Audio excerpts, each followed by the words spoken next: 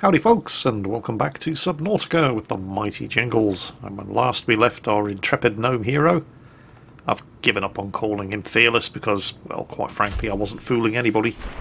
We finally managed to get our hands on some kyanite, which is going to allow us to construct the upgrades that will allow us to take the Cyclops and the prawn suit down to depths of up to 1700 meters.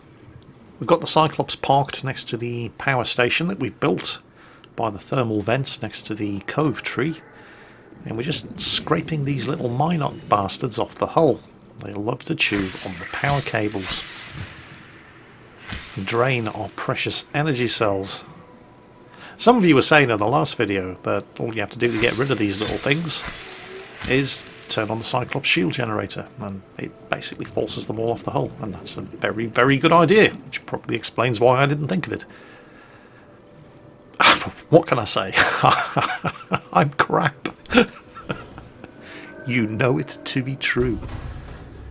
Anyway, with our power cells recharged, and very quickly draining them by running silent running and the sonar while navigating our way back up through the Lost River to the surface, it's time to head back to Fort Jingles in order to get some of these, well, what should hopefully be the last upgrades I'm going to need in order to actually get this game finished.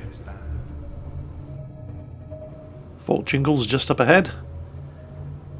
Gonna park this thing as close as I dare without grounding out the bottom, and that should do. Jingles, remember to turn the engine off. So I at least remember to turn the engine off. Still left silent running on though, didn't I? Doesn't make a lot of sense that silent running should still be draining power while the engines are switched off, but, well, I just work here. Anyway, going to unplug all the power cells that we exhausted on the trip back and get them charged up using the power cell charger at Fort Jingles. There we are. Home sweet home. Where's Boo? Boo Boo, where you at? Let's check on the bio generator. Ooh. Well, it still has fuel. Don't urgently need to top it off. Did I see a little Boo? I did. Hello, Boo. You want a biscuit? Of course you do. Fetch. Good dog. Who's a good boy then? Right, anyway. I'm going to have to get these power cells recharged, and that's going to put a strain on the bioreactor. So we're going to toss a few more shrimp on the Barbie. A couple of crash fish ought to do it. Crash fish are a fantastic source of fuel for the bioreactor. I think they're second only to alien feces that you find from the sea treaders. You've got space for more though. The spadefish are breeding out of control. We'll go and grab a few of those. Pop those little buggers in the oven. They died for a good cause. Your sacrifice will be remembered. And now that I've grabbed a wiring kit and some polyaniline from storage, I should be able to make the Cyclops thermal reactor module. But that's going to require the fabricator on board the Cyclops.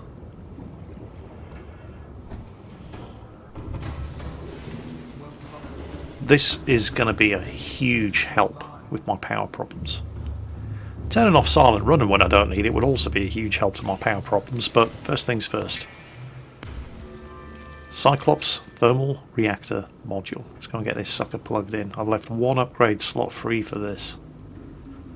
And there we go. Ooh, yes. Right. I have no idea just exactly how effective this is. I know that you have to be in water where the temperature is greater than 35 degrees for it to start working. And the only place I'm going to find water at that kind of temperature around here is near a thermal vent. But I know that there is a thermal vent nearby. I still have silent running on here. Look at this. Look at how quickly my power is being drained, even without the engine on. I've just lost 2%. And I still haven't realised, because I'm such a genius, still haven't realised that it's the silent running that's absolutely killing my batteries. I mean, what else could it be? It's the only thing that was switched on, but I still haven't made the connection. So I'm not even going to make it as far as the thermal vent that's just like 200 meters away. There we go. battery's dead.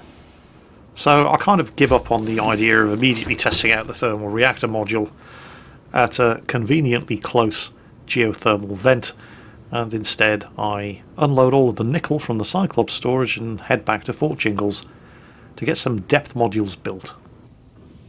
So what exactly am I going to need for the prawn suit Mark II depth upgrade? The existing Mark I module, I've got everything else, the kyanite. I just need to grab some lithium, and I've got plenty of that.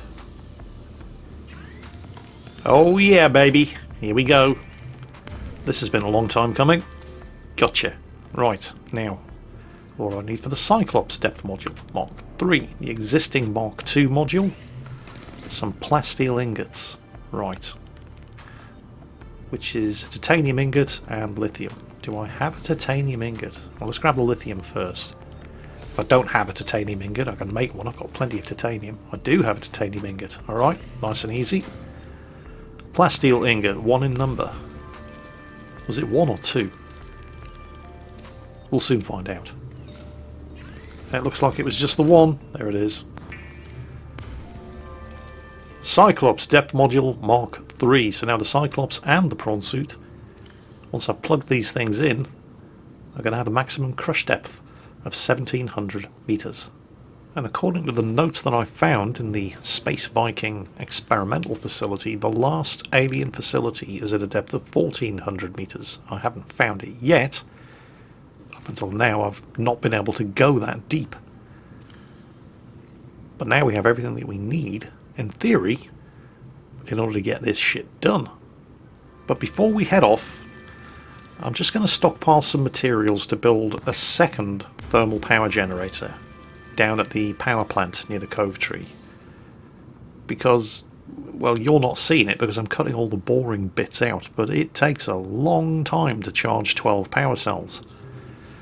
And a single thermal power generator can barely keep up with the load. So we're going to get some more built. Hello, Boo. You want a biscuit? Of course you do. Good boy. Right. Back into the depths. 1700 meters crush depth. Ha! Do your worst. Oh shit, me and my big mouth. What is that? Well, it's not actually doing any damage. It's probably just a warper. Is he coming back? I think we've lost him. Oh, is that a thermal vent? That is a thermal vent. I wonder. I'm going to conduct a little experiment here because I've got the thermal power generator installed in the Cyclops engine. If I park the Cyclops over that vent, just how efficient is it going to be? 57% power. Sonar off, but silent running on. And I don't actually appear to be losing power. I should have lost 2% of my power by now, and it's actually going up. Oh wait, no. Yes. I've no idea exactly how hot it is out there. But it's hot enough to hurt me, even in a reinforced diving suit, so that is fantastic news. Not immediately, of course, because I'm only going to see those kind of temperatures here in the Lost River when I'm parked over a thermal vent, but where I'm going, it's going to get very, very hot. And if I can actually gain power with silent running engaged, while not using the sonar admittedly, well, that can only be good news. Cove Tree up ahead, so we're almost at the halfway point. Power station should be over there. And of course, there are thermal vents next to the power station. That's why I picked it as the location for the power station. So I can park the Cyclops over the thermal vents while I'm charging up any dead power cells in the power station, which should drastically cut down on the amount of time I need to spend here replenishing my batteries. There it is. Well, this is all very good news for a change, isn't it? Something's got to go drastically wrong. Well, it wouldn't be me if it didn't. I'm not sure what can go wrong at this point, but I'm sure we're going to find out sooner rather than later. Okay, let's use the external cameras so I don't crash the Cyclops into the stack, and park it up right about there. No, not quite. Almost. Swing the arse around a bit, and that should do. It's going to reverse a little. Yeah, that should be just about perfect. Right, 37%. But we shouldn't be losing power. In fact, we should be gaining power slightly. Well, slightly. Anyway, engines off. Silent running off. Hey, you can't teach an old dog new tricks. There we go, 38%. It's definitely working. Right, power cells. As usual, I've got a bunch of fully charged cells sitting in storage, so we're going to take those and swap them out for most of the ones that have been drained on the trip down. I mean, it's good that my power is going up when I'm parked over this vent, but I don't think it's going to be quite as efficient at charging power cells as actually taking them out and plugging them into a power cell charger.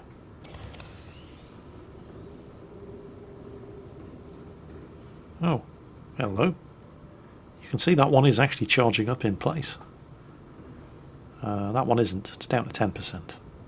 So we'll swap this one out because, well, I don't know how long it's going to take to charge a cell just using the thermal module. Ooh, that one is actually charging quite quickly indeed. Anyway, stick to the plan, Jingles. People were saying in the comments of the last video, Jingles, why don't you build a second power cell charger in the power station if it's taking you so long to charge up all of your expended power cells?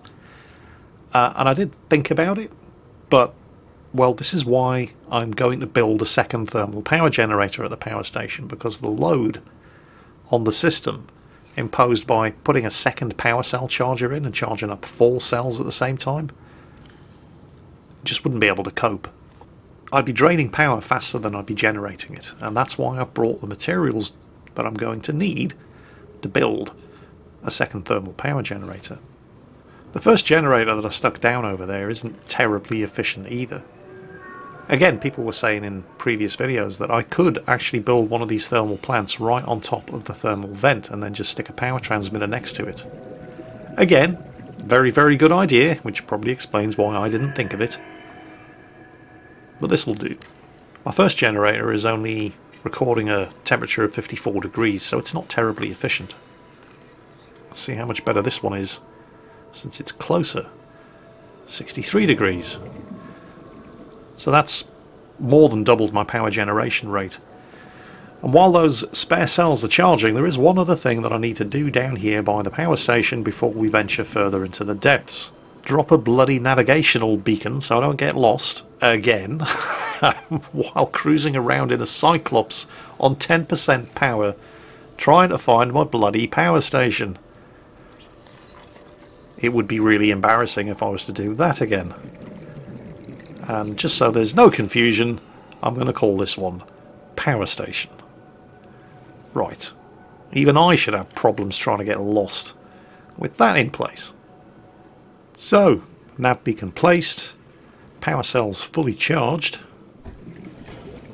Ramblers, let's ramble.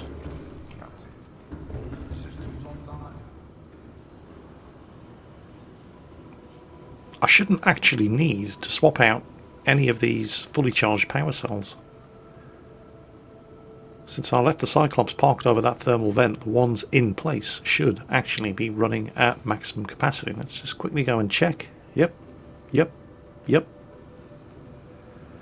And the other side. Oh yeah, baby, now we're talking. Right. Let's get this thing underway. Go and do some serious exploring.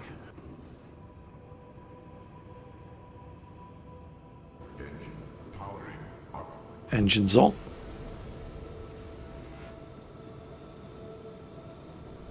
The penny has finally dropped regarding silent running. There's no threat around here, I don't need to be running it.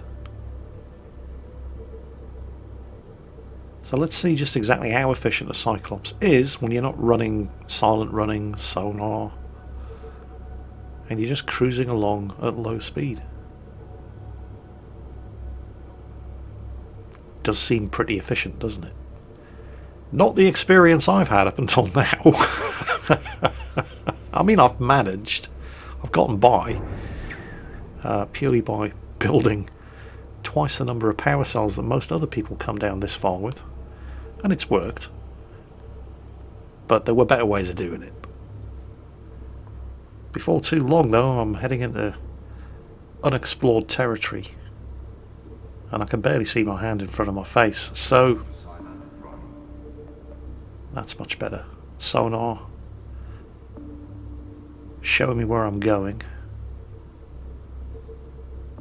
I've been pretty lucky. I've made it down this far without actually bumping into anything nasty. But that looks like a really big open cave up ahead.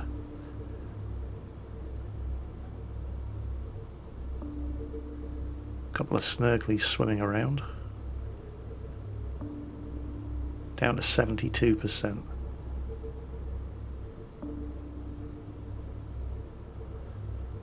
I've definitely not been here before. Oh. No, he's not doing any damage to the hull.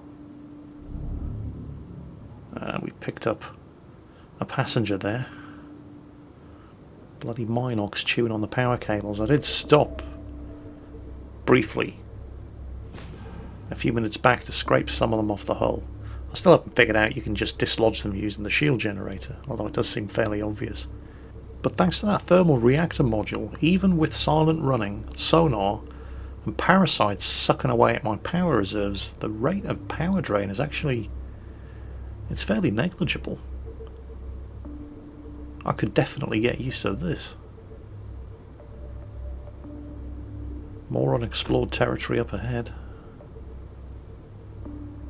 I've definitely never been here. What's making that noise? It's not the warper. It's not that snurgly.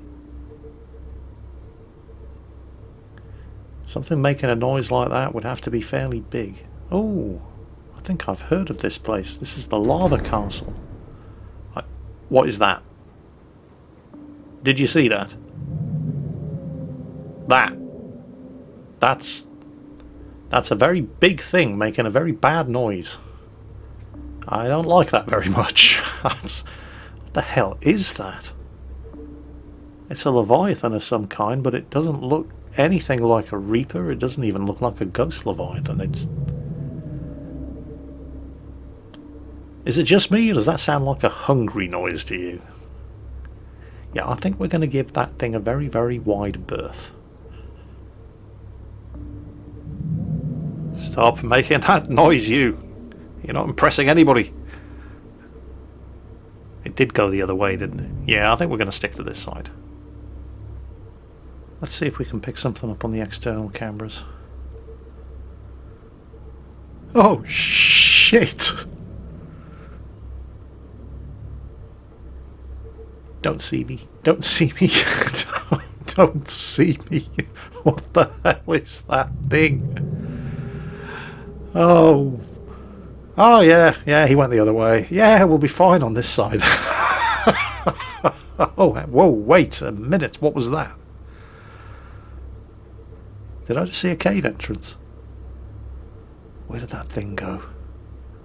Okay, yeah. It didn't see us. How do you know that for sure, Jingles? Well, I'm not dead. No, go away. I want to go this way. Look, there's something there. There is definitely something there. Okay. Sonar off. Come on.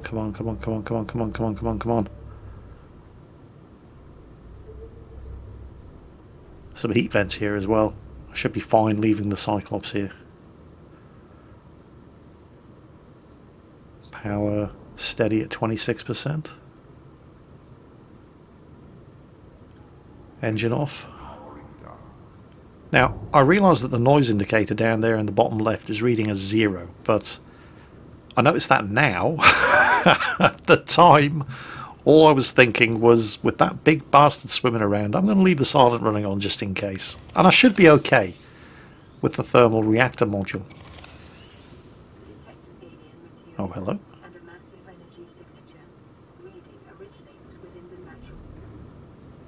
Natural structure at the centre of this chamber. Massive energy signature. Well, that could be very good news or very bad news. We're going to swap that power cell out. 49%. It doesn't seem to be charging. Neither does that one. Then again, it's not really draining either, and that's good enough for me. So we'll swap out the one that was a 1%, and then it's all aboard the prawn suit. We're going exploring. Some warpers around here. And I don't want to actually land in the lava. Because the prawn suit's tough, but it ain't that tough. And what is in here? Gotta be some good stuff. I just have to... What the fuck? What was that? What was that? What was that? Oh, I really hope that's not the sound that a big bastard snurgly Leviathan makes when he's ripping a Cyclops apart. Well, if it was, it's too late now.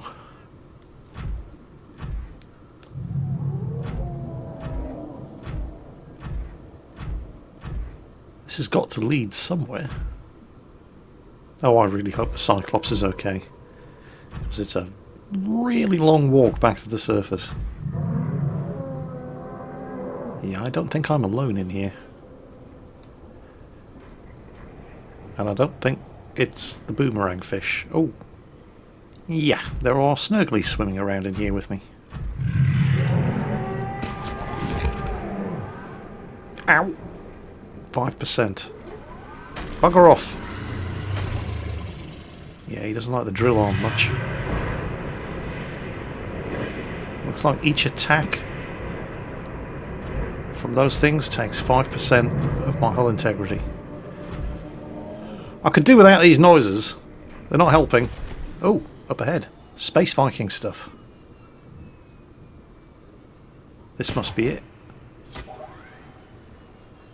Right. Look for a way in. Oh. There's warpers down here as well. Well, makes sense. They are Space Viking guards, patrolmen, that sort of thing. Oh shit, didn't make the jump. Come on, come on, come on, come on, come on. Hold on to something. And no, when... Yeah, jump jets, jump jets, jump jets. Come on, come on, come on. Don't want to fall into lava. And we're gonna live. Right. Let's try that again. There was a warper over... Oh, there he is. Has he seen me? Let's go the other way just in case. I mean, I really don't want to get pulled out of the prawn suit. Down... Oh, well, actually, it's only 50, 51 degrees. I could survive that in the reinforced diving suit. Still. They also like to take chunks out of my ass, so let's try to avoid that. Let's see if we can find a way in. I saw an entrance in the side, but getting to it's going to be a bit tricky. I need to jump to one of these support cables. There it is. And it's going to be jump jets from here. Aided by the grappling arm. And we're in. Well, I don't know what this place is. It can't be the facility that was mentioned in the notes that I found, because it's only 1,200 meters down. Oh, that's a big ass pile of ion cubes. Wait, what was that? What's making those noises? Oh my god! Robot snurglies! Kill it! Kill it! I don't know if these things are hostile, but... better safe than sorry. Robot face crabs.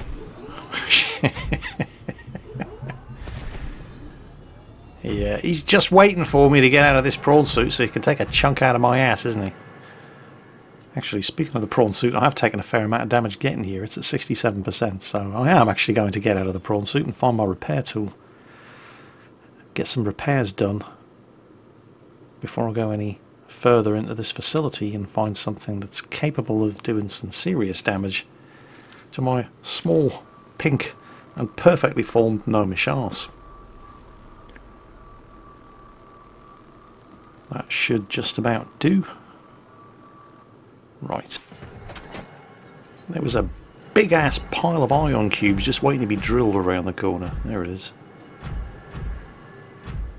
And I'm certainly not going to pass up an opportunity to stock up on ion cubes. Oh, there he is. Then again, he's not attacking. Right. Let's get ourselves some good shit. Storage on the prawn suit is empty, I think. And I've got 3 storage modules, so I can definitely carry this lot.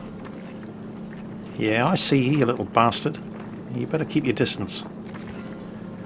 These are my ion cubes now. So much loot. Oh, need to get closer. Yep, there we go. And this should actually regenerate the ion cubes. I should be able to come back if I need to and drill fresh cubes from this thing. That's it, got them all. Right. Oh, that looks like a teleporter. Probably needs a purple tablet though. Well, I've got 2 on me, but, well, yeah, I'm going to save them. I can always activate it when I come back if I don't need the purple tablets first. Like, for example, to take this force field down. Ah! Robot crab thing. Bugger off. Yeah, you're just waiting for me to get out of this prawn suit so you can jump on my face, aren't you? Well, I'm wise to your tricks, sunshine. Yeah, I see your little friend hiding around the corner. You're going to get your ass stomped. These little buggers are tough. Oh, not tough enough. Killed that one. Where did his friend go? I hear you. Where did it go? See, I'm brave now. I've got my man pants on. I'm in the prawn suit. Of course, I'm going to have to get out of the prawn suit to place this tablet and get the force field down. Yeah, it's a purple tablet. It's not like you haven't seen one before. Come on, don't have all day. Right, what's in here? It's got to be good, or they wouldn't have hidden it behind a force field. Ooh, blue tablet. Never seen one of those before. Going to scan it first, so I can replicate it in a fabricator if I need to later. Because I've been caught out by that before. And then we're going to have it. And back into the safety of my man pants. Now, let's see what there is deeper inside. Whoa, whoa, whoa. What the... What? You can't fool me into thinking you mean no harm just because you've got a female voice. I see what Black Widows do. Okay, that's just another entrance. So I must have missed something. Oh, yeah, there's a ramp down.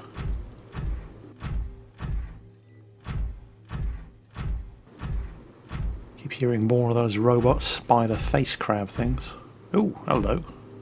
Data terminal and another force field and another ion cube. So it was wise to save the purple tablet. Unless this needs a blue tablet. Let's grab the ion cube first, since it's, you know, just there.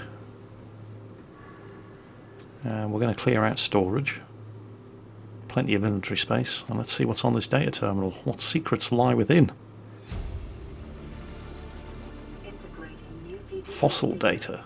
Doesn't sound particularly interesting. What's this about a mass extinction event 1,000 years ago? I'm sure it's probably relevant, but I'm not really seeing the connection right now. Right, anyway. What's behind the force field, Jingles? Let's find out. Hopefully, it'll be a purple tablet. And, yep. Of course, this means I'm out of purple tablets, and I won't be able to activate the teleporter on the way out. But, yo, shit! That little bastard scared the shit out of me. Okay, right, so they are hostile. Let's see if I can get a scan. Wait. Well, it's not that hostile, is it? Whatever, scanned it, and then it ran off. Okay, got my man pants back on. Now let's see who's boss. Yeah, that's right, Sunshine. You messed with the wrong gnome. It is dead, isn't it? I think I got it. Right, anyway. Force field's down. What's on the other side of the door, Jingles? Is this the alien power generation facility they were talking about? It does look kind of power generatory. There's another data terminal up ahead. Well, actually it looks like there's another 2 data terminals up ahead. Let's see if I can get a scan. Yep, alien thermal plant. I've heard about this place. Alien power facility. Fully automated. Uninterruptible. Converts local thermal energy into electric current at 90% efficiency. Is that good? I don't know. I'm not an engineer. Presumably it is good. Anyway, let's see what's on this data terminal. Give me your secrets. Ooh, this is it. Primary containment facility. Constructed within a natural chasm connected to this cave network, south-southeast, area of volcanic activity, depth 1.4 kilometers. That's it. South-southeast. Right. Okay. Don't forget south-southeast, Jingles. But there was something else up there on the balcony. Yeah, this is the way up. Oh, it's reacting to my presence. But this is gold, so it has to be the really good shit. Ooh, ooh, ooh! Ion power data. I've heard about this. New battery and power cell blueprints which leverage advanced ion energy. Ho, ho, ho, ho, ho, ho, ho, ho. I'm doing the happy dance. I'm doing the happy dance. I've heard about these ion power cells and ion batteries. Apparently they have 5 times the capacity of your regular batteries and power cells. Of course that means they take 5 times as long to charge as your regular batteries and power cells, but 5 times the capacity. Never mind the quality, feel the width. Back to the Cyclops, which I was very relieved to see had not actually been swallowed whole by a giant monster space snurgly. And let's have a look and see what we need to make one of these new ion power cells. Ion batteries are just ion cubes, gold and silver. Well, I think we've got that. Yes, indeed we do. It's almost as if, before coming down here, I did a little bit of investigating on the internet to find out exactly what would be required to make ion batteries and ion power cells. Almost. Right, here we go. Ion batteries. A regular battery has 100 power. An ion battery has 500. And that's great, but I'm not really too bothered about ion batteries. The reason I need ion batteries is because each ion power cell requires 2 ion batteries, as well as a little bit of silicon rubber that I just so happen to have lying around.